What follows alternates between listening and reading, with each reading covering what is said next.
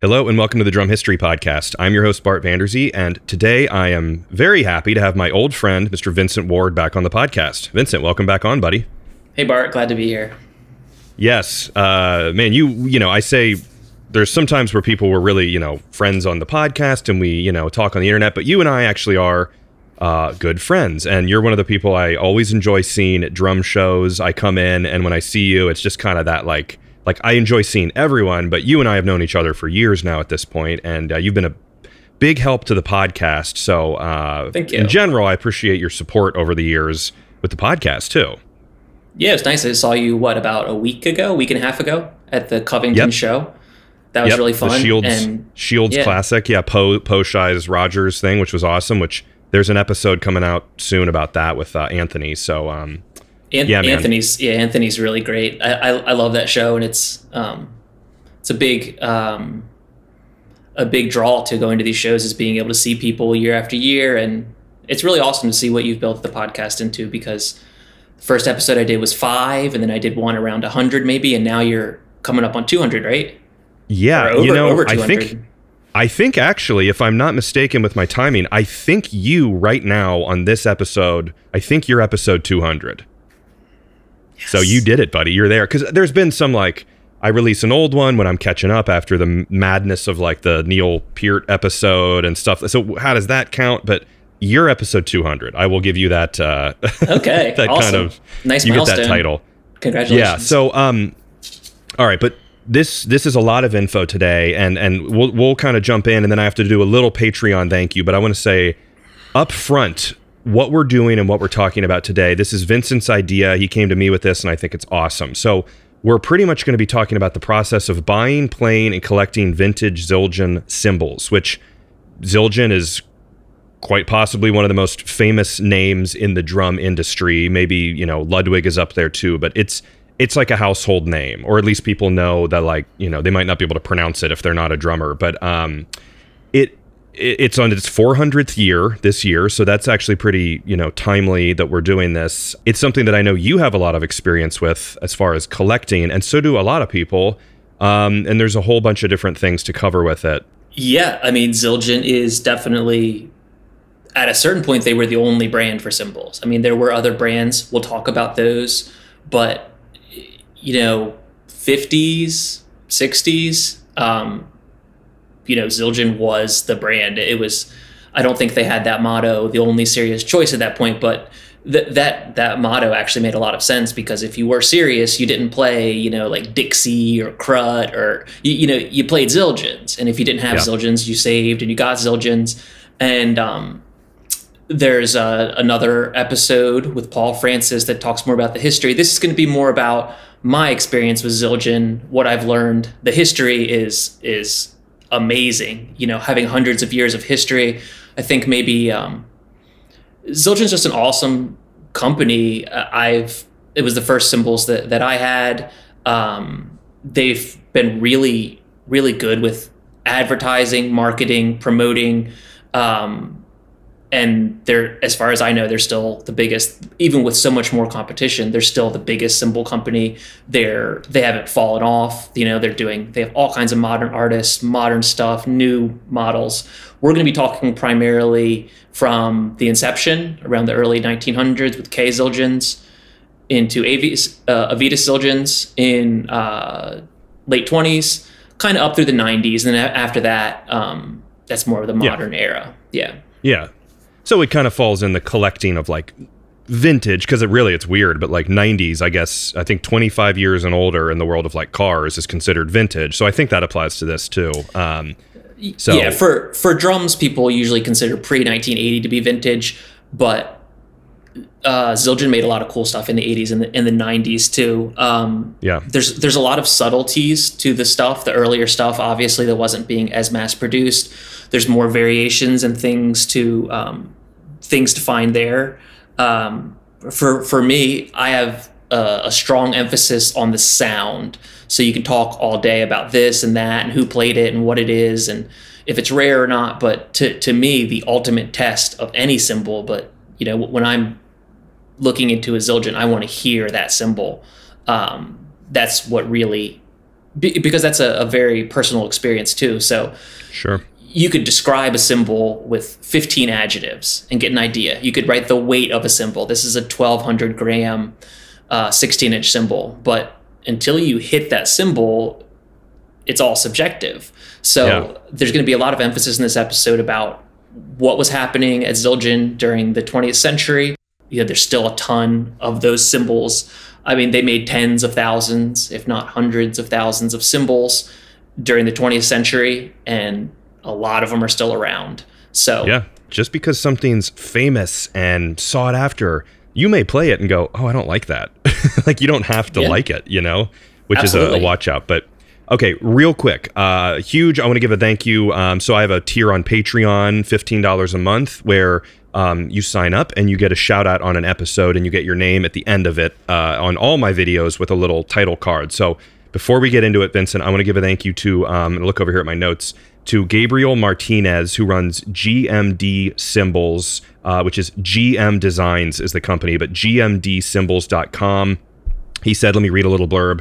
Said, it's not your typical company. He says he makes everything that the other cymbal makers are not. And that's what he's all about. He says he makes more strange, oddball stuff that has been kind of revised from before and improvised, or maybe never been made before. He says he's come out with the first B20 finger cymbal, B20 triangle, a multi-bell cymbal, and most recently the largest bell ever on a cymbal, which is 10 inches. It's a pretty big bell, I tell you what.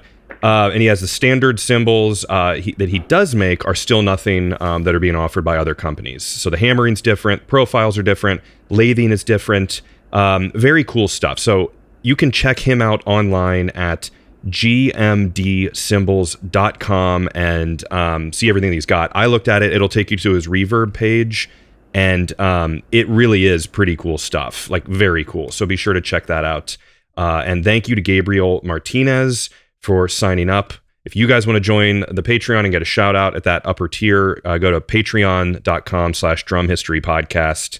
And it's really cool because this is a cymbal episode, and it's cool to have him on this as a cymbal episode. So, Vincent, let's jump in here, buddy, and let's start off by talking about, maybe before we get into the collecting and the guide, let's hear about your personal history and background with Zildjian cymbals and what started this whole thing for you. Okay, so I got into vintage drums about 13 years ago.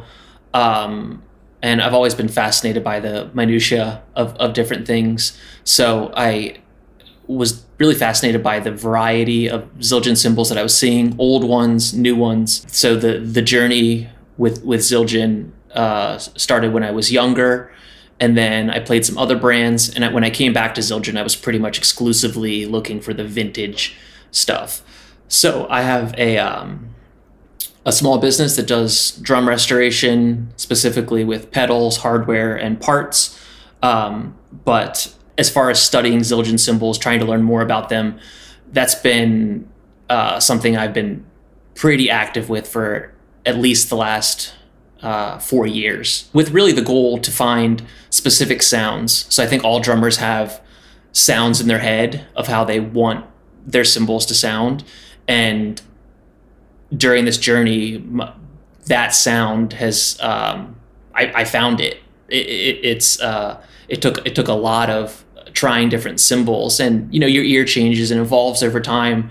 But especially starting during COVID, because everyone was cooped up and bored, I started really shopping heavy for cymbals and trying to look for things. I would get things, and I still have most of it. A lot of it is in storage, but I have a large amount of cymbals that I need to decide to let go of, you know, duplicates and things like that, and just basically keep the best ones, the ones that I really want to keep for life, and let go of the rest of them.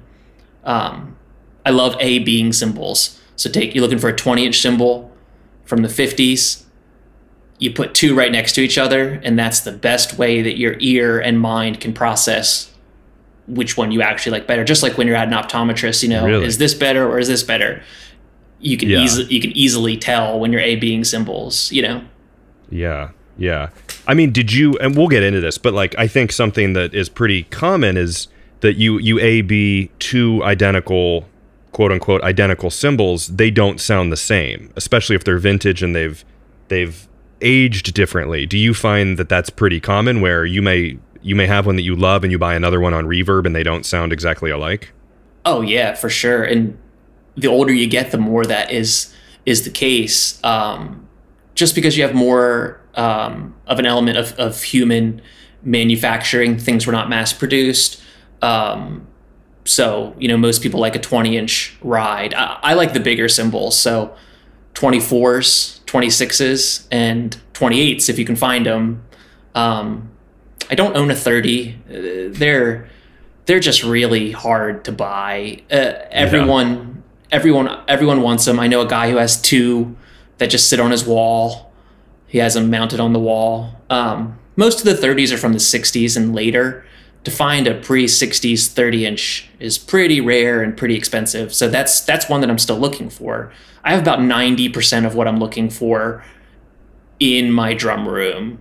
That's awesome. And I feel very fortunate to that to be in that position for sure. Yeah.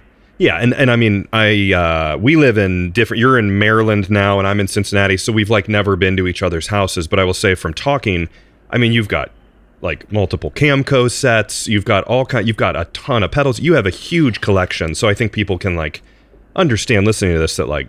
And when we go to drum shows and we've shared booths and things, you've like taken me under your wing, and like I have very much caught on that you really know your stuff, and you have, for a young guy, you've really been experienced and known a lot of this stuff. So people can, I hope, trust what you're saying. But well, thank you. That being said, there's a big community around Zildjians and vintage cymbals in general. Why don't we talk about the predecessors a little bit? Okay, so most people are familiar with this, but there's a lot of really good resources online. If you type in Zildjian stamps or Zildjian timeline, most people have the same two questions when they have an old Zildjian. Let's say you find a 20-inch Zildjian at a show, you bring it home. Your first questions you're going to ask are, how old is it and what is it worth? The second question is much harder to answer than the first.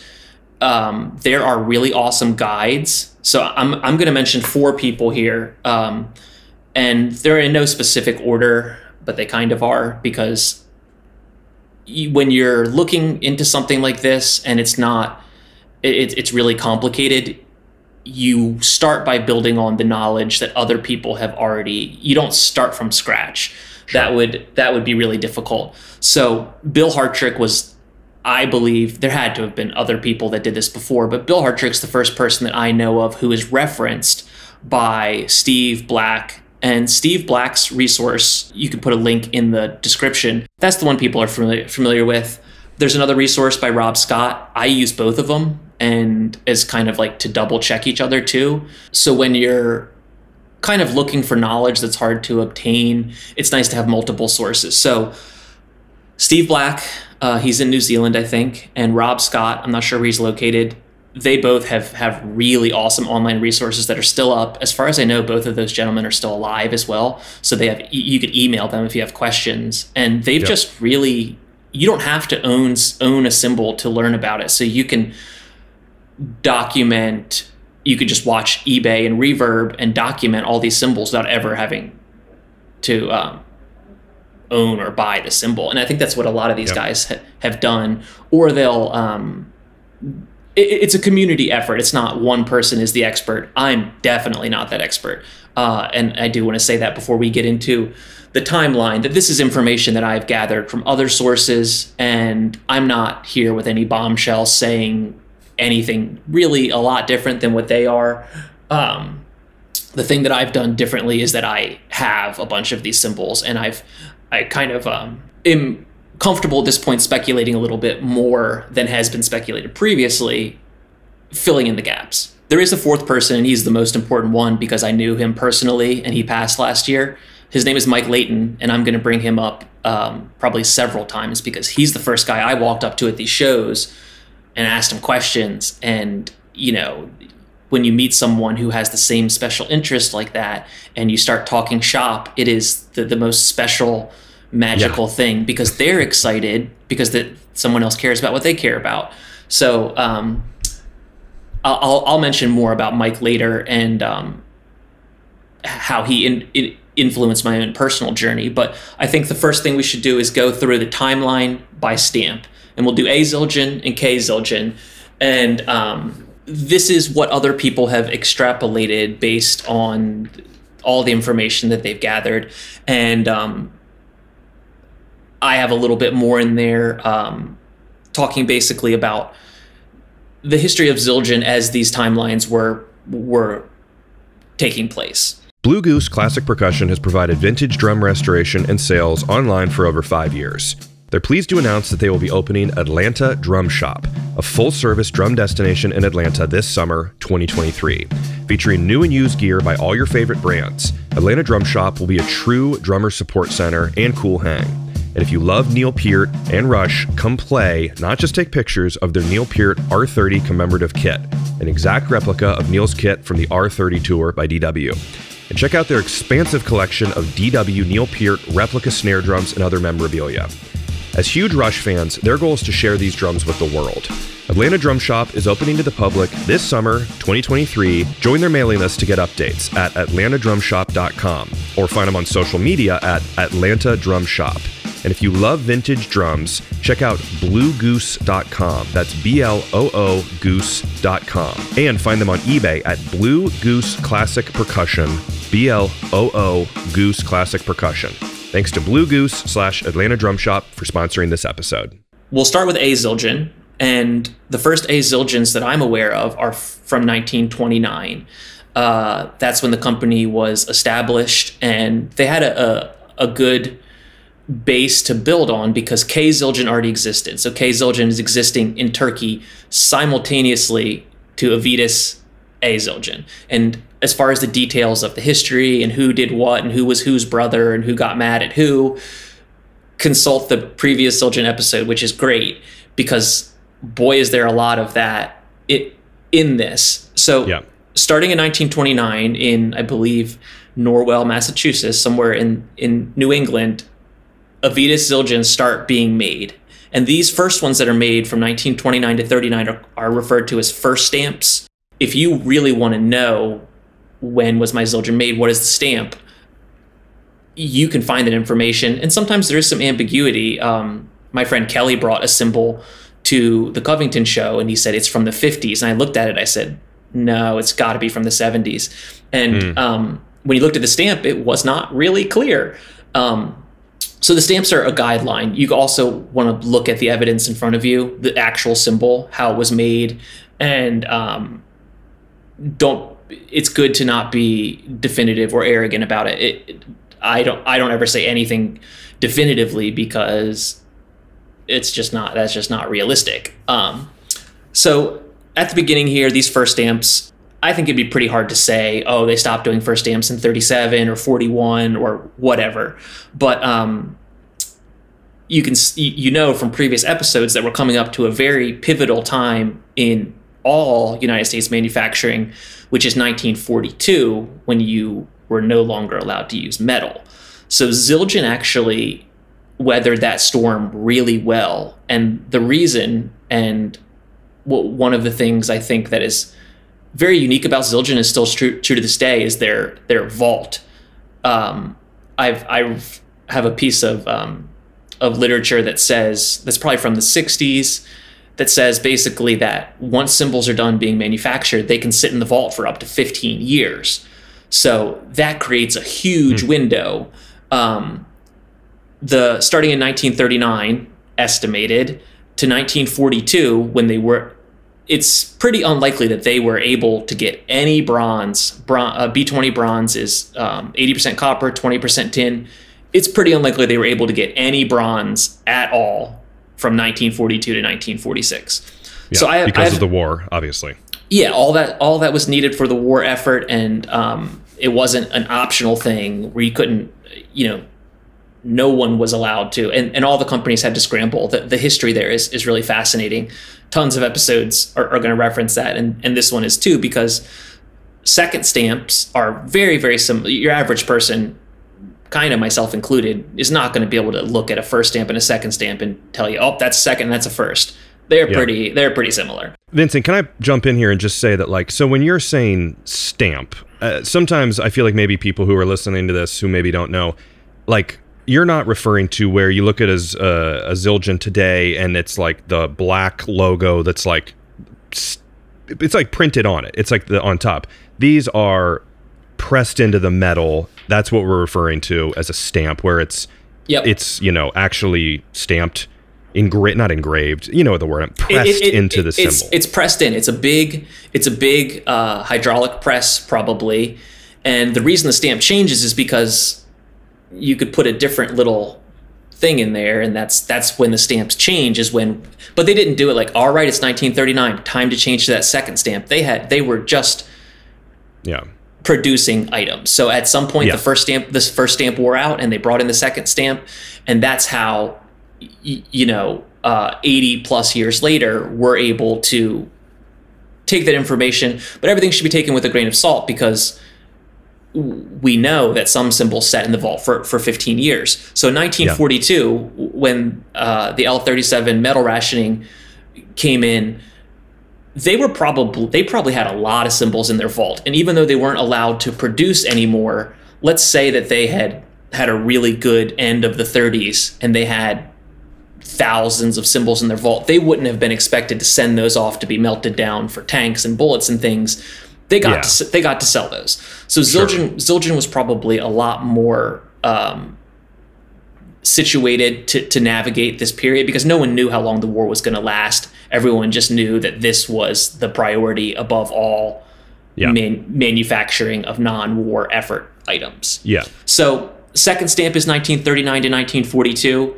We can go ahead and put a 4-year gap in there, because metal rationing wasn't lifted until the war was over. It was 1946, probably the middle of 1946. Someone can correct me on that and give me the exact month. But that's when they said, here you go. Now you have access to copper and tin, because Zildjian is making their own alloy. They're getting shipments of copper, tin. They're saying there's trace elements of silver in there, but they're getting raw metal and they're melting it down in their little crucibles, and they're making their blanks and they're making their symbols. There's lots of cool videos on how a symbol is made, and at this point, they've been kind of sitting on their hands for 4 years. They're really ready to make some symbols, and that's 1946 to 1953 is what is referred to as the transitional stamp, trans stamp. And we'll see in a moment that's a bit of a misnomer, because these are not rare symbols. They made tens of thousands. You got to think they're all ready to go at this point. The war is over, and it's time for them. Their vault is probably empty at this point. Let's say at the beginning of the war, they had thousands of symbols. At the end of the war, they were probably pretty low. Yeah. So what their priority was during this 7-year period was absolutely to make symbols, and to make really good symbols too. So transitional stamps or trans stamps are the most highly regarded Avitas symbols, and with good reason. They're thin, the profiles are nice, they just sound amazing. Hand hammering. They hammered it before they lathed it, and they hammered them a lot of times after they lathed it. You can tell the difference pretty easily when there's post-lathing hammering. It just looks a lot different. And you see that a lot on these symbols. Do you think that was constituted, like, I feel like the generation and the time of the player then? I mean, we're talking 1946 to 53. That's a pretty drum-heavy kind of music. I mean, that's Gene Krupa and those guys, where there's a lot of focus on getting the ideas of, what Papa Joe Jones want. Seems like they're creating some cool stuff just for that reason, Oh yeah, and there's lots of pictures too of the artists visiting the vault, and even though Zildjian had essentially a monopoly on symbol production, definitely within the United States at this point, they didn't rest on their laurels. They were trying to make the best product they possibly could. You have to think also, this company, even though Zildjian has a 400-year history, the history of the Zildjian company, it starts in 1929, as far as I'm aware. I would be pretty surprised if I saw one that was earlier than that, because they didn't have a factory. So that's good to know. Yeah. So there is a history there, but Trans stamps, what the key points is, there's a lot of them and they sound really good. At this point, a company that's only been around for 25 years or so has a lot to prove. And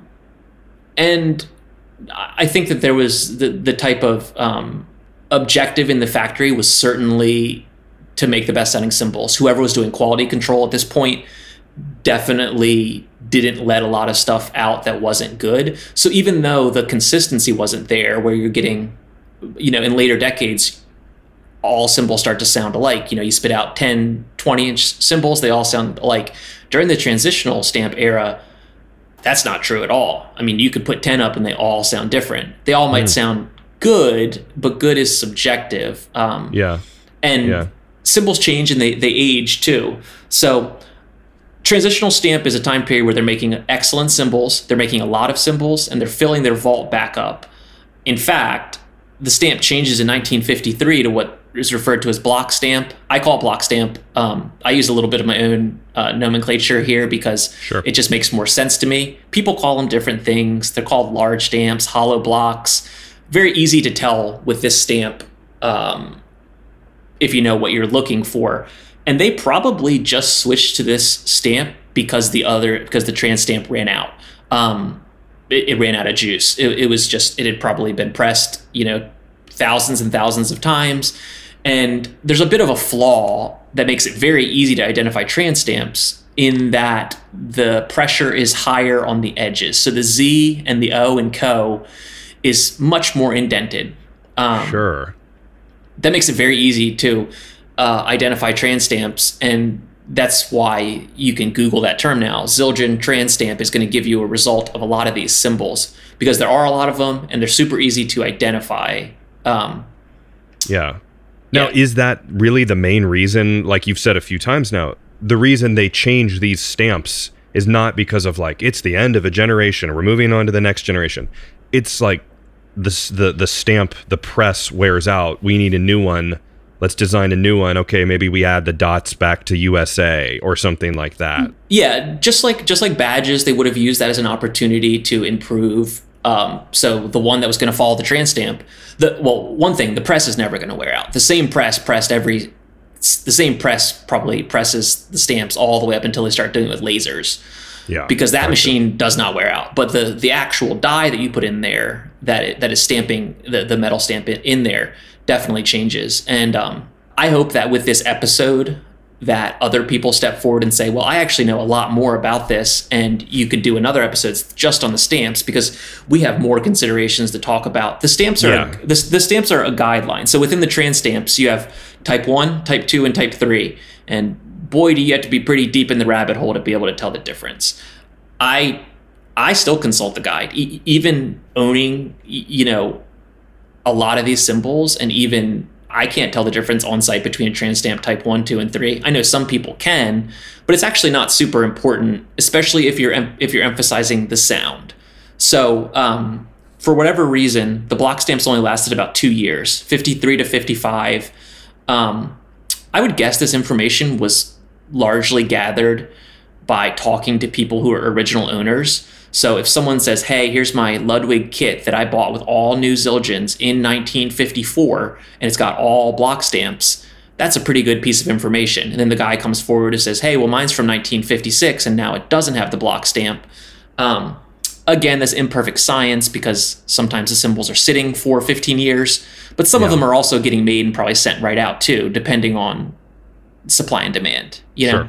No, that makes sense. And again, I'll just jump in with things so people kind of know if they're watching or not watching and just listening. The block really refers to like it is like as if you're doing I don't want to say bubble letters, but it's as if there's space in, but like ZILDJIAN has space in between the lines of each letter. Hopefully that explains it. That's what it is. That's what you're looking for. Yeah. I would be interested to know why they discontinued the use of this, because based on the trans stamp, we know that a stamp can last, 8 to 10 years, but for some reason this one only lasted a little longer, and who knows, that information is lost to history. If somebody comes forward and they know that, I would be so thrilled to learn more about these specific transitions. But block stamps are also great, but they're different. The bells are higher profile, the hammering is different. So during this whole process, everything is changing a lot with the manufacturing. Block stamps, I bet, because I'm so obsessed with the sounds, I bet you could put a 22 block and a 22 trans next to each other and I would be able to easily tell the difference. That's something changed in the manufacturing around the mid-50s. And you got to think at this point, the wounds of the war are starting to heal. They are able to get back in their groove and really start manufacturing cymbals. Drum set playing is growing. And in 56, you start seeing some what I call large stamps or large stamp type 1. This is going to get a little confusing. I don't want to get terribly hung up on it, but this is the first time they used a large stamp. This stamp is much bigger than other stamps. Hollow block is also, or block stamp is also a quite large stamp comparative to other ones. But so large stamp just existed for a couple of years. This might have been like a backup die that they had where maybe somebody dropped the block stamp and it fell under a table and they said, okay, bust out the backup stamp. And now we're getting large stamps in the late 50s and, like 56, 57. But at some point they get the new stamp in, and this is the small stamp. And this one existed all throughout the late 50s. So 57 to 60, there's 2 different types, and they're easy to tell the difference because one is, it could have even been a setting or a way that you stamped the cymbals, because this was somebody's job, was stamping the cymbals, and they probably just sat there and stamped cymbals all day. But when you look at the stamp guide, you can usually tell pretty easily between the A and B. And it looks like, just so people know, the large stamp, there's a tape measure or a ruler next to it. It looks like that was about 2 inches top to bottom, and then the small stamp seems to be like less than an inch. It depends on how you're measuring it, because there's such good resources online. In my head does not exist the ability to know all those different things. I find it really interesting, but I can identify them enough so that when I'm walking around a show, I pick it up. Oh, this is a small stamp. I'm not thinking, oh, it's a type. You don't have your ruler. Yeah, because when you're shopping for cymbals in person, it's really easy. You just hold the cymbal up and you do that one hit, and then you do the edge, maybe you hit the bell, but your ears are what's being trained, not your mind. And it's the type of thing where, like, the less you think about it, the better result you're probably going to get, because it's not about, oh, trans stamps are amazing, but block stamps, they're not as good, and small stamps, they're not good at all. It's really not like that. It's totally subjective, and different people were making these cymbals. It wasn't Joe Zildjian sitting there making every cymbal. There were guys who were great at making cymbals and guys who probably were not that good. People who were learning and people who got better. Zildjian always had great quality control, so they're never going to send out. Would have been pretty rare, especially around this time period, for them to be sending out anything that wasn't good. But at this point, as the company is evolving and growing, they're getting better. Just like any other company, their goal is to maximize profit, but it's also to make a good product. Cymbals break. If you make a cymbal that doesn't break as often, that people are happy with, then once you send that cymbal out to the distributors, it's not like a nightmare that's going to come back to haunt you, where it's like, well, hey, I got the cymbal, but it's got a manufacturing defect. Zildjian always had amazing quality control, and I would think that they probably still do. So now we're into 1960, and there's another change. So the 60 stamp looks very similar. The way to tell is it has 3 dots. The small stamp doesn't have 3 dots in the Arabic script. The 60s one does. So most people on a basic level, when they pick up a cymbal, they can think it either has the dots or it doesn't. And there's some ambiguity to that. But generally speaking, if you pick up a cymbal, it's got a small looking stamp and it's got the 3 dots in it, you probably have a 60s cymbal. The lathing gets a little wider. Maybe they're using a different tool. Maybe they're using a different technique. But they're definitely trying to make a more consistent cymbal at this point. They don't want all of their cymbals to sound different, even though that's really cool. Now they're in a period where they want that consistency, because if you're out on tour and you break your 20-inch cymbal and you love that 20-inch cymbal and you're heartbroken, and you go to the store and you hit another one, it sounds pretty close. That's kind of what they're looking for as a company, is that type of consistency where people can really rely on Zildjians and know, hey, I'm getting something that is a quality product that is going to last, and the consistency is there. It's what I expect to hear when I hit a cymbal. So I have the 60s stamp era going from 60 to 68. I can personally tell from looking at them that they were doing a lot of experimenting during this time period. I've seen 60s cymbals that are made just like 50s cymbals. I'm not exactly sure when they stamped the cymbals. I would think as soon as they passed quality control, they stamped them, because we'll get into this a little bit more later, but they have Zildjian seconds that were never stamped. So if your cymbal is made, you've hammered it, you've lathed it, it's finished, and it doesn't sound good, they're not going to stamp it. But they're interesting. But they're also not going to melt it down. Those cymbals became what are known as Zildjian seconds. They either sold them to Manny's in New York, and Manny stamped them with Manny stamp, and almost always it's cosmetic. So it's not like, oh, it sounds really bad. It's a cosmetic default that says, this is a fine sounding cymbal, but it's not worthy of the Zildjian stamp.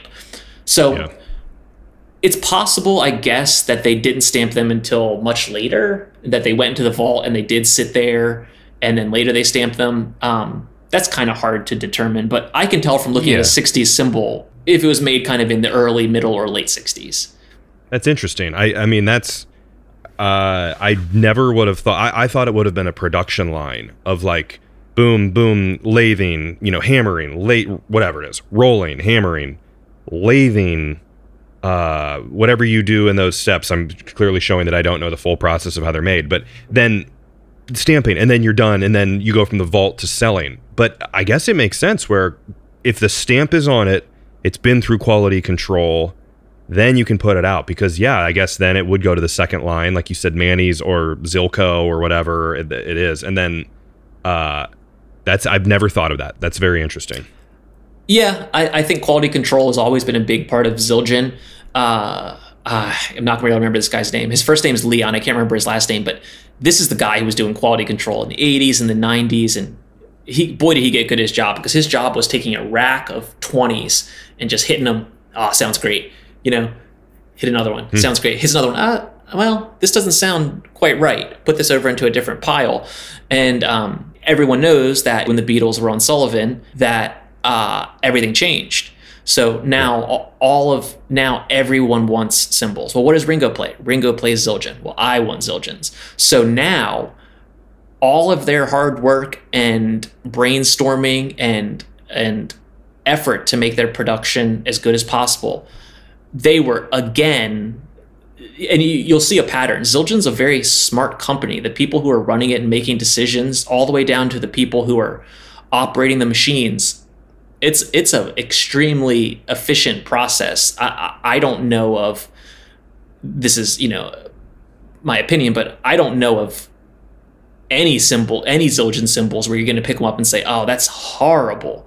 No. It just didn't happen. I think you're getting more and more modern. The 60s are still, not as modern as 2023, where I've heard people say with drum sets nowadays, you're not going to get a bad one. Like, it might be different, but you're not getting one where it's falling apart. Similar to like cars, you're going to get a pretty good car no matter what you buy. But back in those days, I guess it was getting to more of the consistent, repeatable patterns and processes where you're still going to get pretty good stuff. But I don't think you're going to pick one up and just go, ugh, terrible. But I do remember with hearing, and everyone has heard this at some point in their, drum history knowledge of when the Beatles were on Ed Sullivan, it was, 90,000 orders were placed for Zildjian cymbals or something like that. So a lot of pressure to keep up with it, but you don't want quality to fall, because then you're in trouble. Well, also, when you look at these Zildjian videos, how a cymbal is made, and they've been making,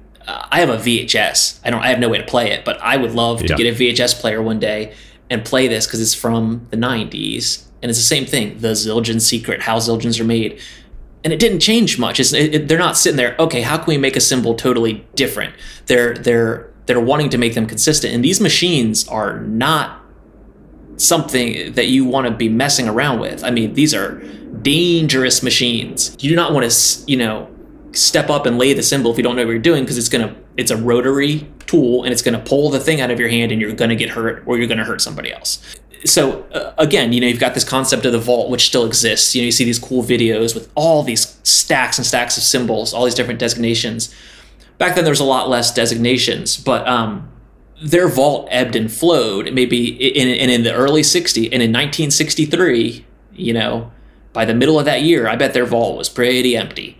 Because when you have 90,000 orders, you fill all your orders, and then you say, okay, well, let's produce some more. At this point, there's no way that cymbals are sitting in the vault for 15 years aging. I mean, that just sounds totally not correct. I mean, when they were done, they passed the quality control. They went into their crates. They went to the dealers, and the dealers were anxiously waiting their arrival, because you have these kids. I love the episode where Rob Cook talks about when he was waiting for for one of his orders to come, and he called the shop like every day, and he went there like every day. Hey, is my order ready yet? Hey, is my order ready yet? When that Zildjian crate, when that shipment showed up, you were making a lot of people really happy, and everybody was making money. So the 60s were a really awesome era. These cymbals sound different. They just sound different than the ones made in the 50s. After 63, they don't have the virtue of sitting there. This one's okay, but it's not great. Let me go back. Let me send it back to hammering. That didn't happen. You don't see post-lathing hammering on 60 cymbals. It either passed or it failed. And if it failed, it was a Manny's, and it got sent off. They would not stamp them. So you see Zildjians all the time with no stamp. You can look for 3 days and think, oh, maybe it's really faint, or maybe whatever. Wow. You'll never find a stamp, but you can tell it's a Zildjian.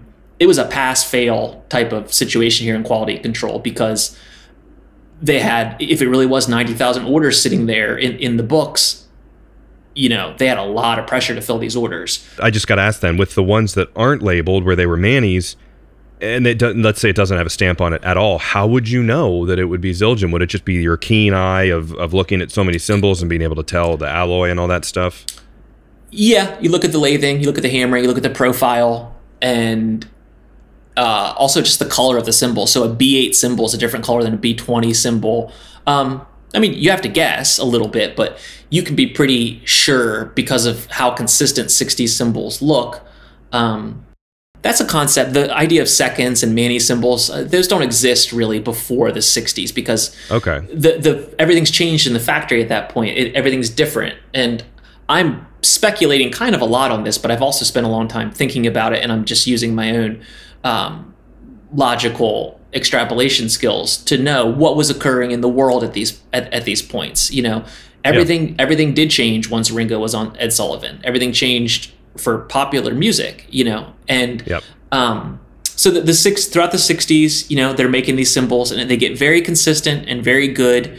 And then in the late 60s, I think their 60 stamp probably ran out again, or somebody kicked it under a table, or because they bring back the large stamp. Remember the large stamp from 56 and 57? Their backup stamp. And again, I'm speculating here.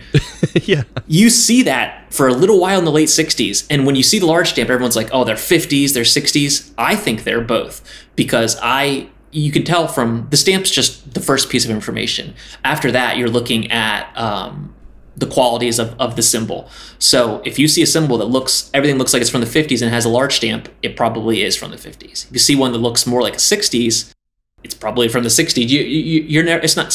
It's not perfect information. You are guessing. But those large stamp type 2s from the late 60s, they sound great, because at some point they finished that last 90,000th order, and they were like, we are caught up, let's start filling the vault up again. And those cymbals sound great. To me, they sound better than 60s stamps, but that's my personal opinion. So Zildjian survived all that period. They survived the war. They survived the 50s where they're learning kind of how to make really great cymbals. They survived the 60s where they're 90,000 orders backlogged.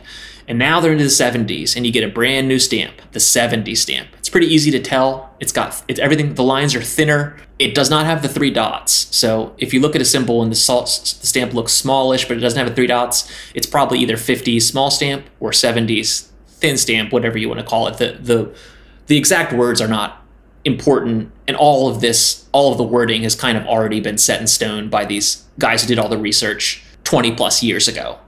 And you're referring, just so people know, you're referring to not the dots that are in the USA and the Made in USA at the bottom, but you're referring to having no 3 dots up in the Ottoman engraving up top, which says company, Avidus, Zildjian in their different Ottoman Turkish language, as I'm seeing here on black.net.nz. So that's also what's cool about this Zildjian journey is there is so much information. There's no way one person could really know all of it. That's why it's awesome to have these reference materials. And we went through the period where there's a lot changing. Now we're in the 70s. So from 70 to 77, you've got your 70s stamp. Now there was ink stamps on these cymbals. There's ink stamps going all the way back to first stamps. At some point they had little ink stamps and ink blotters that they would put the stamps on, but a lot of them didn't get that. If you the way cymbals were ordered at the time, if you wanted an extra thin 16-inch cymbal, that would have been something that was maybe they didn't have so many of, and when they were done, they would have stamped it just to say, hey, look, we made this cymbal and it's an extra thin. Mostly it's the weight designation. You also see ones that say like other things on them. They had a little set of ink stamps at Zildjian during this whole period that we've been describing. But in the 70s, especially in the late 70s, so like ones that are in the mid 70s, that's when you start seeing that really iconic block lettering that says medium ride, earth ride. Something changed during that time period where they said, okay, now the models that we offer are going to be different and they're going to be designated. So when you go to the store and you're shopping and you see 3 20-inch Zildjians, say, okay, here's a medium, there's another medium. Oh, this one's a rock ride and it's heavier, it's pingier. Well, I like that rock one. Now that becomes part of the process is putting these symbol designations. That starts taking place more so in the mid 70s, I would guess. By 78, that's when you get the first Zildjian ink stamp, and they call it hollow ink because it's not filled in. So it's the Zildjian with a thin outline. Those are great symbols. I mean, they're really wonderful symbols. That exists from 78 to 82. In 82, at some point, the Zildjian becomes solid, and pretty much all of these symbols, I would think, it was part of their process to designate that this is a medium ride, this is a medium thin crash, medium crash. And these changed throughout that time period. There's a lot of good literature. There's stuff on Drum Archive. But during this period, you start to see the ink designations. From 82 to 92, the process is pretty streamlined.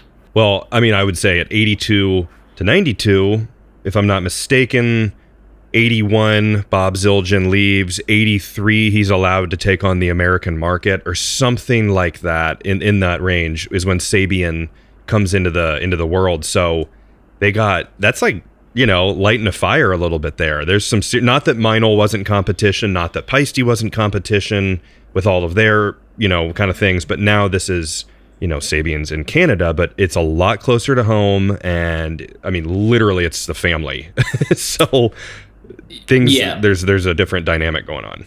So seeing how they interacted and thinking about the reasons why these changes might have been made is really interesting. But yeah, they have more competition now. Paiste comes in strong in the 70s, and a lot of people like that sound. It was just so different. And Zildjian was always a company that was going to continue trying to improve and make better products.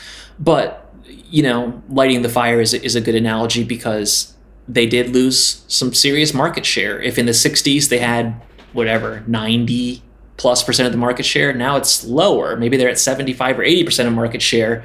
And there's the people that are in there hammering and lathing and making the cymbals, and the people who are deciding what's a rock ride and what's a medium ride.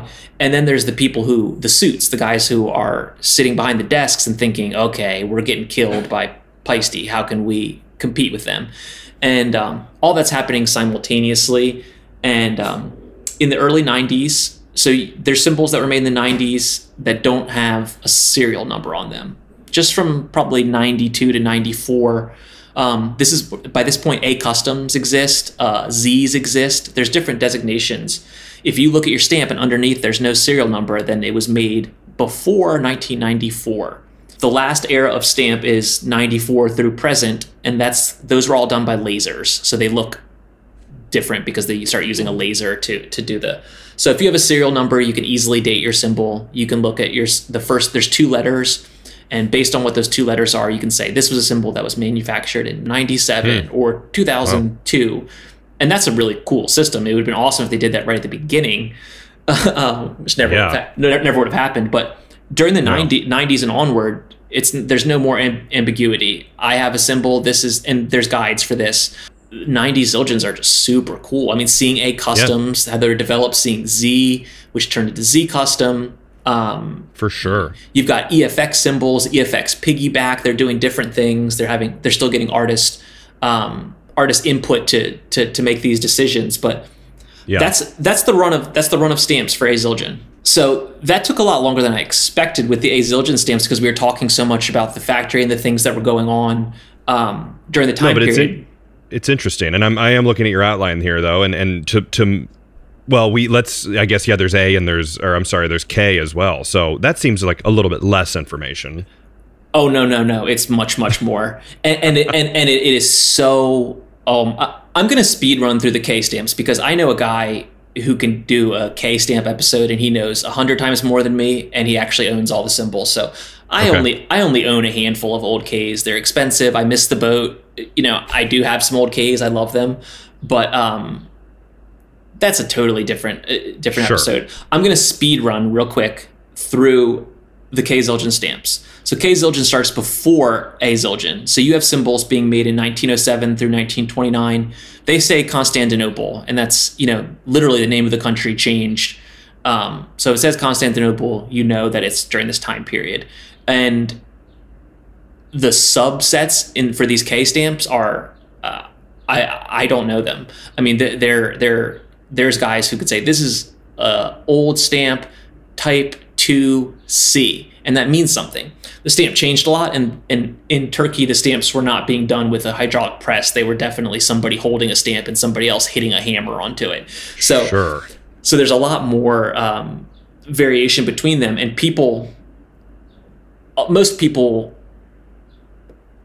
think that old Ks are the best symbols ever made, and I wouldn't disagree. I mean, there's a lot of variation. They don't all sound good. A lot of them are cracked. But generally speaking, if you put your stick on an old K, you're going to hear something pretty magical. With the old stamps, it's even more so. So 29 to 59, that's a 30-year period. Those are all old stamps, and that's why there's so many designations. These same guys have also tried to figure out the K line, the K stamps. But in 59, and remember, these companies are operating independently. There's no collusion between A Zildjian and K Zildjian at this point. They are competitors. Even though they're both using the name. So in 59, they changed to intermediate stamps. So if you look back to Zildjian, during this time, Zildjian's in the small stamp era. They're about to hit the 60s, and they're ready to rock. K Zildjian was probably following a very similar timeline. So 59 to 66 is intermediate stamp. And in 67 to 77, which is when the Turkish K Zildjian factory folded, that last decade are new stamps. And those sound a lot different. An old stamp and a new stamp are clearly different by sound, by visual. Yeah. Old stamps are more made by hand. They were using a sledgehammer to press the bells in shape. Totally different process. Turkish made versus American made. Totally different things. But that's the speed run. If you want to know more about K Zildjians, I'm going to recommend a guy who can talk more about that more intelligently and definitively. And but just to know that those companies are operating simultaneously, but following the same trends. K Zildjian got an influx of orders in the 60s too. Yeah. Sure. And I mean, just to give my outside, I mean, I'm a drummer who loves Zildjian, but my outsider perspective, if you have a K, they do not, like the early ones, they do not look similar stamp wise at all. It's very clearly, I mean, like it says Istanbul or Constantinople, they're very different stamps, which if you have such a special and nice symbol, you probably kind of know what you're looking for a little bit more just because you have such a special symbol. But look at these guides that are in the description, but they are not, it's not something where you'll look at it and go, oh, I'm not sure which one it is. It's pretty clear that these are hammered with, a little stamp in their hand. It's obvious that these are a different kind of stamp. Yeah, a totally different thing. And I know people who love Ks and As. I know people who just love Ks, just love As. So the next thing that I want to talk about is buying considerations. So we've just went through the history of this, and we were pretty thorough with it. I tried not to have any overlap of knowledge that's either super commonly known or is in the guides or has been covered in other episodes. But so that's my timeline of A Zildjian and briefly of K Zildjian. But the part that I think is really interesting is the buying considerations. So now you know all this and you're interested and you want to play old Zildjians. So what do you consider when you're out here shopping for these cymbals? So I have these things in order of importance. So the number one is always sound. So you're buying cymbals online, you expect to hear a sound file. If you're buying a cymbal without a sound file, you either really know what you're doing or you've just made a horrible mistake, because it's such a subjective thing, and cymbals don't all survive either. So if you've ever heard a cymbal that just sounds totally dead and dry, that's because it was probably in a fire. You see them all the time. It's almost like surreal to hit it and just doesn't even sound like a cymbal. There's just nothing left there. Something about the heat being in a fire. So it might look like the greatest cymbal ever, and you hit it and you're just super disappointed. Yeah, something's wrong. Yeah. So I actually, a couple of years ago, maybe like a year ago, I just stopped shopping for cymbals online. I had gotten a lot of the stuff that I wanted, and I really got fed up with buying cymbals online. And the main reason is that you can't possibly know how they're going to sound. Even hearing a sound file, it's in someone else's room. It might be processed. You have no idea. So personally, where I'm at in my own cymbal journey, and because there's not a ton of stuff left that I'm looking for, I just buy cymbals in person. I'll go to a drum shop and hit a cymbal, and I'll be able to have a lot better information there and be much more likely to be happy with my purchase. Or I'll go to a drum show, even if there's 100 other people hitting cymbals. I've trained my ear to the point that I can hold up a cymbal on the one finger and hit it with a stick, and know pretty much in one hit whether or not it's a cymbal that appeals to my ear. So yeah, that's not the kind of thing that's easy to teach or explain. You have to just hit a lot of cymbals, and you have to be committed to the quest of finding the cymbals, because it's not like you're buying a 20-inch A custom ride where you can literally hit 10 of them and they all sound great. Maybe there's slightly different weights. The second consideration is gram weight. People usually give the weights in grams, and that can start to really mean something. So I know, because I've shopped for 24s for so long, that a 24-inch cymbal that weighs 3,000 grams is going to sound pretty good. And one that weighs 4,000 grams, I'm not interested in it whatsoever. Anything less than 3,000, now we're in an interesting territory, because that's really light. And that might be where you could make a pretty speculative decision if someone said, I've got a 24-inch cymbal and it's 2,700 grams. Well, that's a really light cymbal. And for a 22, something that's the same weight range would be like anything that's around 2,000 grams or slightly less. That's the kind of thing you can only really start to incorporate into your buying when you've just heard a lot of cymbals. But you can absolutely shop online. Definitely listen to sound files. But sure, that's a good way to look at it. Use the sound files to gain your knowledge and education, and then try, if you can, to go into a store or drum shop, knowing what you've learned through the sound files. Makes sense. Sure, and I have the third consideration here as condition. So really look for cracks, and that's why and really listen for cracks too. If you're buying a cymbal and you're in a loud drum room, absolutely hit it and hold it right up to your ear and see if you hear a rattle. Because if a cymbal was cracked, that's really bad. I mean, you can repair cracks, and there's lots of cracked cymbals that sound great. But once a cymbal is cracked, it's a different type of thing. It's just, A, it kills the value, and B, it's only going to continue cracking. So you really have to factor that in. And I have as the fourth consideration source. Is the source trusted or the untrusted?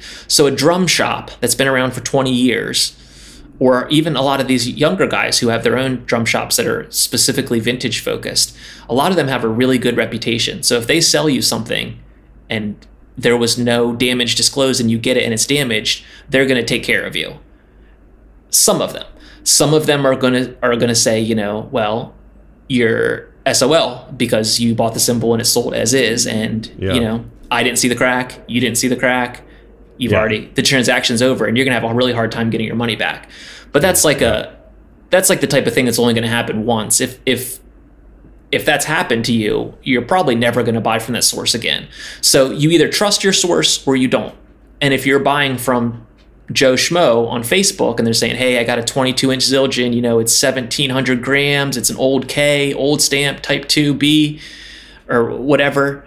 Well, do we trust this person or do we not trust it? We can trust the drum shops because their reputation is on the line and they wouldn't exist if they kept screwing people over. But can we trust this random person on Facebook? Maybe, maybe not. So consider the source of your cymbals. It takes, the reason that drum shops are going to charge you a little more for your cymbals is because they're doing the due diligence for you. You know, take your fingernail like this and run it all the way along the edge of a cymbal, and how many times does it catch on something? Are they cracks? Are they flea bites? Are they big dings where a piece of the cymbal is missing? All those affect the value of the cymbal, but also, so we're all the way down to number 5 before I'm even considering the price. That's a really big That's a really big consideration. So once you've factored in all of those other considerations, now what is the price? So it's a 20-inch trans stamp, and they want $750 for it. Well, that's a lot of money. The condition better be pretty much perfect. You know, you go backwards. Well, does it sound really good? Is the weight really light? Is it from a trusted source and it's in perfect condition? Well, now maybe $750 is actually a great deal for this cymbal. I've seen 20-inch cymbals that are like 1,200 to 1,300 grams. I mean, they shouldn't even exist. It's almost like it was a contest at the factory to see who could lathe the most off. Yeah. But they exist. And jeez, yeah, cool. As the years go on, less of them exist because they break. You know, a thin cymbal is going to break. So thinking about the price versus the other considerations, that's where you get your value consideration. Well, what kind of value am I getting here? If you have a 20-inch trans stamp and the guy wants $50, go ahead and pull $50 out and buy it. You know, check to make sure it's not cracked and go ahead and pay your $50 because it doesn't matter if it's the worst dog ever. You got such a good deal. Yeah, someone wants it. Exactly. And I have had deals like that too, where, you know, you hit a 22-inch trans stamp and you ask the person how much, and they say $100 or $200, and you don't have to think about it anymore because so all these factors weigh into your decision. This is kind of going back to the source, but you know, you've thought about the condition, the weight, how it sounds, the value. You've thought about the source. Is this a cymbal you're going to be able to return? So if you buy something from someone in a parking lot and you don't even know their name, you know, you're just meeting up with them off Facebook, and then you go back and they've deleted their Facebook, well, that's going to be a no returns situation. Yeah. It's your cymbal now. But if you bought from a reputable shop and you don't like it, well, maybe they'll give you your money back or give you a store credit, and then you can continue shopping for cymbals. Sure. And that there may be a little bit of like, you buy a cymbal on Facebook and you just don't like it after a week and you want to return it. There's nothing wrong with the cymbal. That's not how the world works, where, you know, again, you didn't do anything wrong. You can also not do returns, and it's not a bad thing. It's just that you didn't check it or something. A lot of these shops that deal primarily in vintage, they just have an as-is policy. You can't return it because it's a slippery slope where you say, oh, well, if you just didn't like it, maybe it's same with drums. You get it and it's a little less green than I thought it was going to be. Well, I'm really sorry, but as the buyer, there's a phrase called caveat emptor, and it means buyer beware, or basically means do your own due diligence. That is pretty important with cymbals. Yeah. If you buy a cymbal and it doesn't say anything about the condition, that's a red flag, because very few cymbals, especially as they get older, are in perfect condition. It's kind of up to you to ask the right questions. And that's why, again, a reputable drum shop is going to tell you, hey, this doesn't have any cracks, any keyholes, any flea bites or edge damage, no warping. that's great. If they say all those things, then you're covered, because if you get it and it's warped and cracked, well, now it's item not as described, and you can easily get your money back from however you paid. Two more just quick considerations that are lower in the list is rarity. So I said I'm looking for a 30-inch pre-60s Zildjian cymbal. I've only ever seen two. So when one comes up, I better factor in that rarity, because regardless of what the price is, regardless of what the condition is, and almost regardless of how it sounds, I might never see one again. If there's only two and the people who have them aren't going to come up off them, then, you know, that's a pretty strong factor. And that's why I put the last one as FOMO, which means fear of missing out. If you've been looking for a 30-inch cymbal or a 28-inch cymbal for 5 years and one finally comes up, you better have that money ready, and you better be ready to compete with a lot of other people who are also maybe looking for the exact same thing. Sure. It's like the it's worth what someone will pay for it kind of old saying, where if you really want it, then you can pay a little more for it. And just all of this, before we move on to the next section, just makes me think that, like, learning these things, having this knowledge, makes going to drum shops and drum shows even more fun, because you can look at this. Someone might look at a rack of old cymbals and say, okay, whatever, I'm not looking for a cymbal. But if you know what you're looking for, you can do the hunt and, like, flip it over and look at the stamp and look for the 3 dots and look for, is it a K, is it this?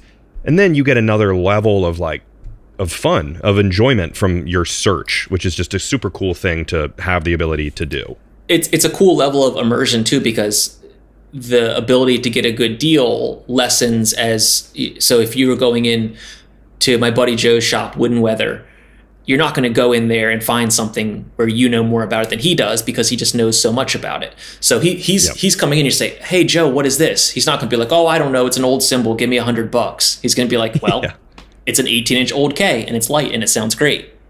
The price is $1,300. And you know, as a dealer and someone who really has their finger on the pulse for that stuff and goes through hundreds of cymbals per year, it helps you shop a little bit, but it's different than going into like an antique mall and finding that same 18-inch old K and the price is maybe $200, but that's still an amazing deal. Sure. The shopping part of it is definitely very fun. The more educated you are, the more likely you are to be able to find what you're looking for. Because some of it is, you know, we went through 9 different factors to consider when you're looking for a cymbal. You don't have to factor in all 9 of those. You could just say, you could just do that first one. Hey, I hit this cymbal and I like it. There's some people in this world who are independently wealthy where the price is no object to them. They hit a cymbal and they like it. Hey, how much does it cost? Oh, well, it's $700. You know, here you go, $700. The prices, I know plenty of people like that where the price is not an object. The sound is, they just factor in that first one. And maybe the condition, the source, maybe they're not worried about returning it because they just hit it and they know that they love it. It's exactly what they've been looking for years. Yeah. Not buying to sell. They just want to play it and that's what they like. Yeah. Yeah. And you know, life is short. So, you know, when I die and they figure out what to do with my piles of cymbals, somebody's going to have a really fun time looking at what I collected, what I kept, and why, and then figuring out what it's worth and how to sell it. I mean, good luck to them, because the majority of the stuff I have, I'm not ever selling it. I mean, because I went through this journey, it took me years and years and years. I've invested so much time, energy, and money into it that the thought of selling it never enters my mind. I mean, why would I? If you looked for something for 3 years and barely got it and you had to pay full retail, or some of the stuff I paid more than full retail, I would never even consider selling it because I'll never get it again. And the value fluctuates too. So there's 9 factors here that you can put into play when you're considering, but you do not have to consider all of them. They're going to be weighted in a certain way based on your own objectives, goals, and resources. And if you like the sound of something, that's by far the most important factor. Yes, which on our outline here, looking, you kind of zero in a little bit more on factor 1, which is sound, which, just to kind of read a little what you have, I think you've worded this very well. What constitutes a bad, good, or great sound is subjective. Descriptive or flowery adjectives can be helpful, but a sound/video file gives you a much better idea. And as you said before, playing the thing yourself is really important. And as you've stated on your outline, the room you play it in changes. And it might sound okay, and, you know, if you're in Guitar Center or a drum shop or whatever, you get home and the thing doesn't sound anything near what you thought it was. I remember as a kid buying my first like ZBT Crash, and at Guitar Center I was like on a DW kit, and I'm like, this is amazing. And I get home and I'm like, okay, this doesn't sound nearly as good as I thought. But comparatively, you just gotta, you know, keep it all into perspective and find what's right for you. And it changes too. The cymbal that I would have loved 10 years ago is not the cymbal I love today. That's why it's cool to have variety, different sets. And yeah, absolutely. There's nothing, it's a journey. It's an imperfect science. So you bring the cymbal home from the Chicago Drum Show and you feel like you've really factored in, let's say you're a diligent person in a really, you know, a really smart shopper, and you feel like you factored in all 9 factors and you feel like you got a great deal. You check the condition, it's no condition issues. You get it home and you hit it, but boy, it sounds just as great as I thought at the show. And then you put it up with you bought a 20 and you put it up with your 18 and your 16 and you hit them together and the 20 just doesn't sound right. you know, it sounds great on its own. I went through this with 24s. I had a 24 and I hit it. Man, I love that. Put it up with another 24. Doesn't work. And going through the process. So you can be as specific or picky or not as you would like to in this process. And the cool thing is, unlike shopping for a modern cymbal, there's so much variation between the two that there is no right or wrong. You can so I have a quote here from my friend Casey Smith, and he is awesome. He is a really great player. He's one of the Vitalizer artists who plays Vitalizer pedals, and he's got a hi-hat stand. And I really love sending him stuff for free because he gives me feedback and then he tags me. And it's not just like someone who has their hand out for something for free. He really is on the same level with this stuff. And I know he's been on a journey to find cymbals for a long time. He ended up really loving trans stamps. And I asked him for this episode, Casey, what do you look for when you're shopping for an old cymbal? And I'm just going to read this verbatim because I think he said it perfectly. He said, a balance of stick wash and highs, lows. It's the marriage of the highs and lows that gets me. The 50s Zildjians are a full spectrum of sounds, but with a softness that is also hard to find. I feel like modern dark cymbals get lost unless they have more weight to them. Modern bright cymbals seem to lack the fullness of lows and just cut through everything. Vintage stuff has the perfect blend that allows you to be heard, but fills the right amount of space. That's really beautiful, That's really beautiful, Casey, because, and also, it just shows that you are pretty far on this journey. I know that he just bought a 20-inch trans stamp, and he's had like 5 or 6 other ones. That language just shows such a level of sophistication. And when you watch his Instagram videos and you listen to his cymbals, you know, the ability to, the overtones, the undertones, is it high, is it low, does it blend? When you hear him hit the 18 and the 20 together and the difference between them and the separation of the bell, you can tell that this is a person who's really serious about their cymbal sounds. Not only he's tried modern cymbals, he's tried Turkish cymbals. I know he owns lots of different things. He owns things that are made by different makers, but he has, in the process that we've described, he has gone really far to the point where the sound that he hears in his head, what he wants a cymbal to sound like, is the sound that he hits every time he sits down to play. And it was not an easy thing to accomplish. And to be able to articulate it that well, I'm really glad that he was fine with me sharing this quote, because I think it really epitomizes everything we've discussed so far. When you put in the work, this is the payoff. You can end up with a cymbal sound that's not only completely unique to you, but this is, you know, when I was 18 years old and I started wanting a different sounding ride cymbal, I had a 21-inch A custom projection ride and it sounded great. You could crash on it. And I started hearing these other rides, these old Ks, different Ks and stuff, K custom. I thought, you know, wow, these are really expensive, but I want my ride to sound different. And I remember just trying all these different cymbals, going to a drum shop, hit every single one. You know, you buy something, you get it, and it's not quite right. It's too dry, it's too thin. But you don't know until you know. Yeah. Being a very prudent shopper and someone who has dedicated themselves to this journey of figuring out the sounds, the payoff is when you get to where you want to be, you know. Totally. Yeah. Very well said. And I will say, looking him up, Casey Schmidt's Instagram handle is C Schmidt, so CSCHMIDTYS on Instagram. Look him up and check him out, because that was very well said. And like you said, that's the end of the rainbow, is like having that, like it sounds like almost like wine or something, where to me I'm like, I will drink a $10 bottle of wine and be happy. I'm more of a beer guy, but it's like but the people who really, really enjoy it can tell the notes and everything in it, and I think cymbals are a lot like that as well. Look at Eric Binder too.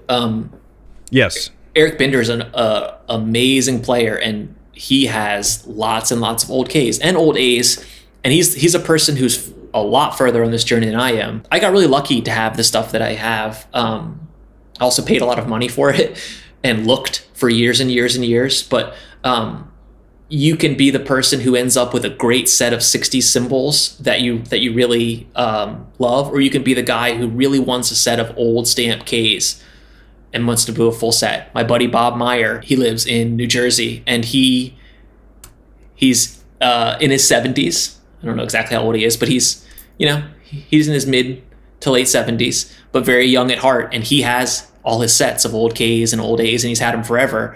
And he completed this journey in the 90s. So if you're starting this journey today, talk to someone like Bob, talk to someone like Eric, ask questions, shop. It pays to look at the details. But yeah, you can go as far, that's what's cool about it too, you can go as far down the rabbit hole as you want, or you can just stay near the entrance of the rabbit hole and get some cool, nice, consistent 60s sets. It's really about what sounds right to you, what feels right to you.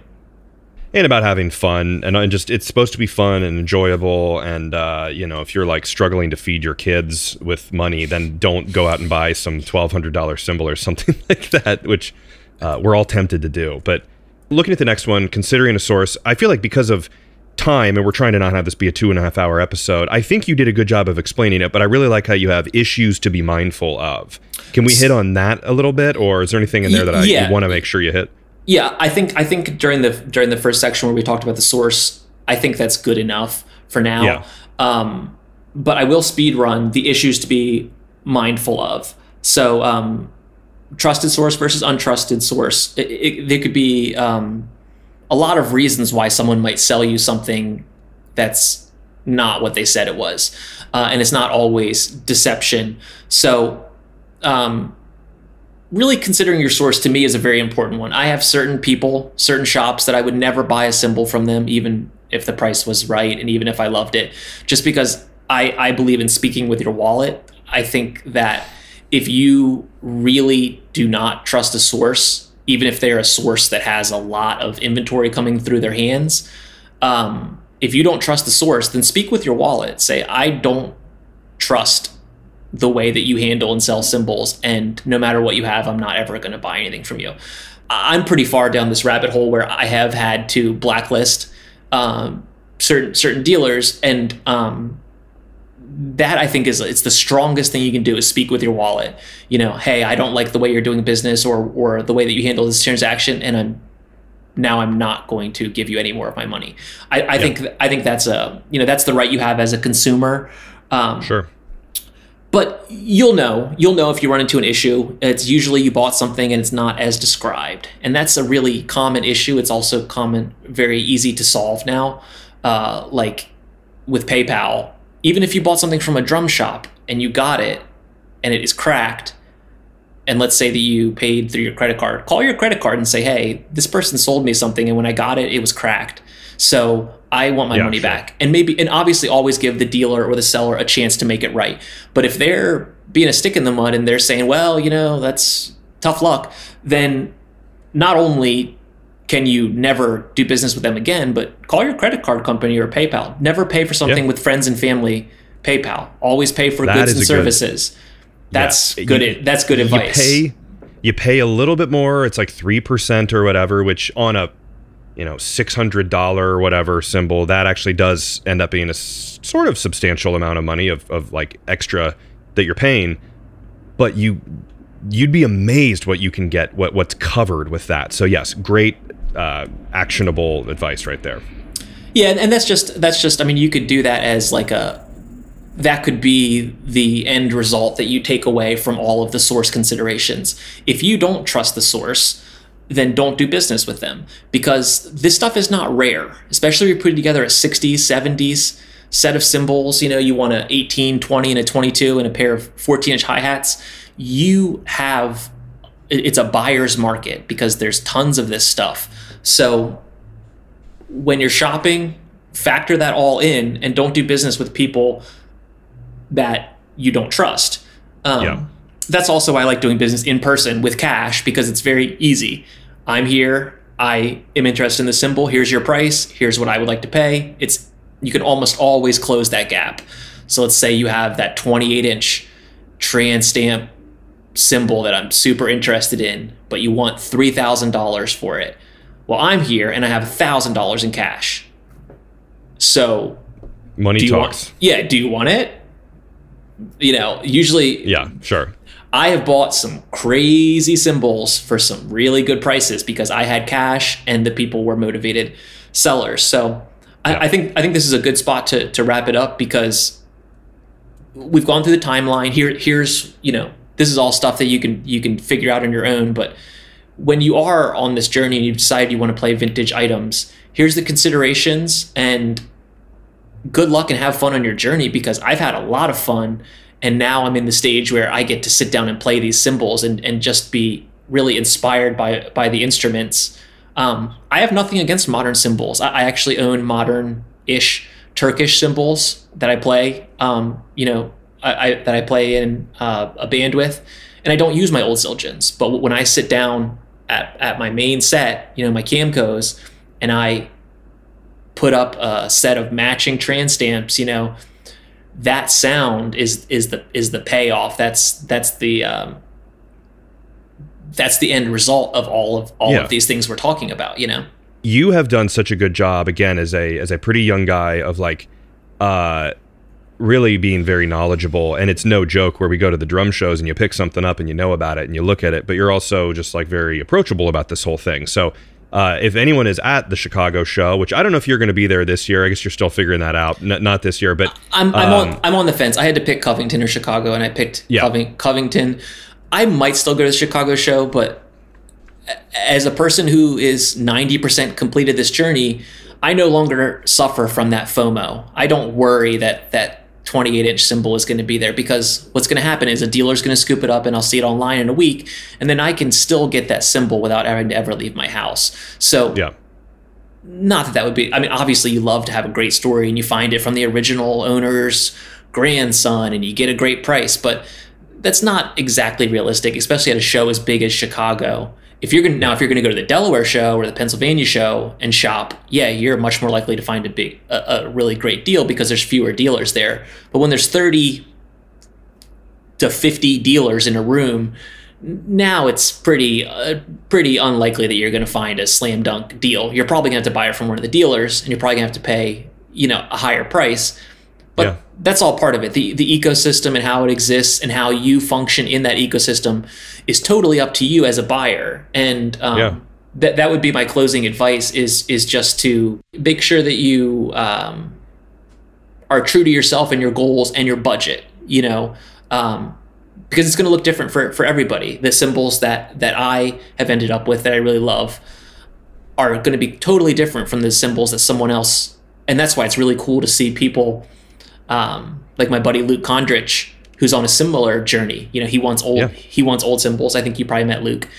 I did, Luke. We've been emailing about, he's going to do he and his boss at their company are going to do an episode about the history of drumhead art, not painted drumheads. That's a different thing, but like, you know, the decal, like GK and BR and fast forwarding. That's awesome. Yeah. Luke's a great guy. I met him in 2019 when he was, you know, barely 20 years old. And it's just cool because at the 2009 Covington show where I met Luke, I picked up a 24-inch block stamp A, and that became the first 24 that I had that I kept, because I'd had plenty of other 24s that I had picked up and they weren't right.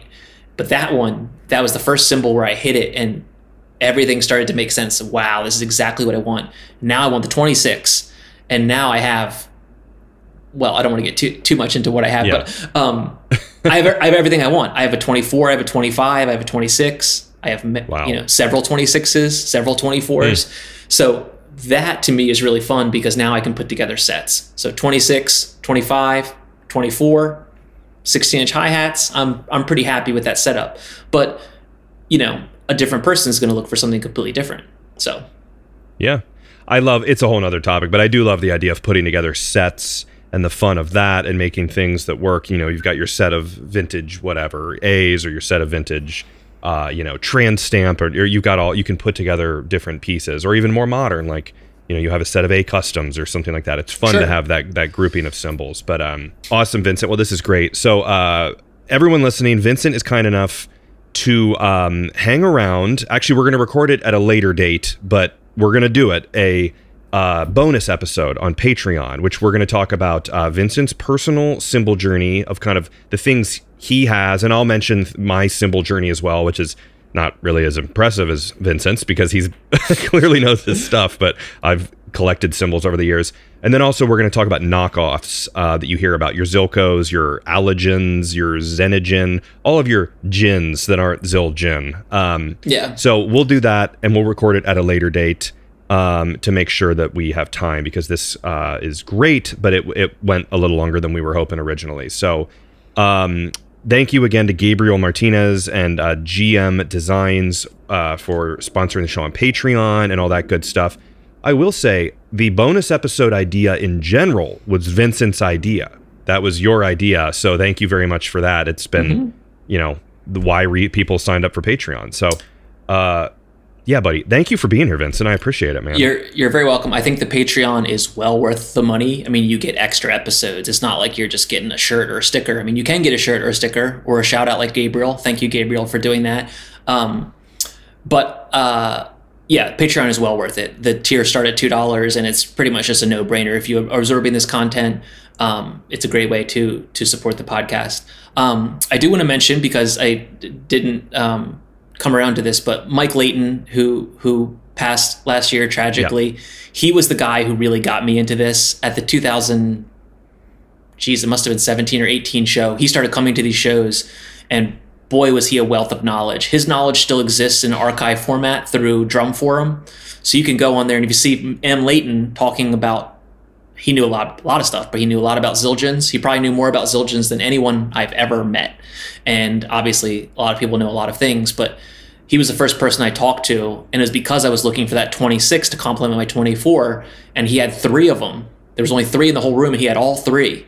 Maybe he bought them at the show, but I mean, he was just a wealth of knowledge. And seeing the way that he collected, talking to him, interacting with him, was such a privilege. So rest in peace to Mike, and thank you, Mike, for really helping me along in this journey. Always share your information. Don't hold things close. Don't keep secrets. If you find people who are interested in the same thing, and also don't hoard your cymbals. I'm not really one to talk with that, but I am going to let go a lot of my cymbals in the next couple of years.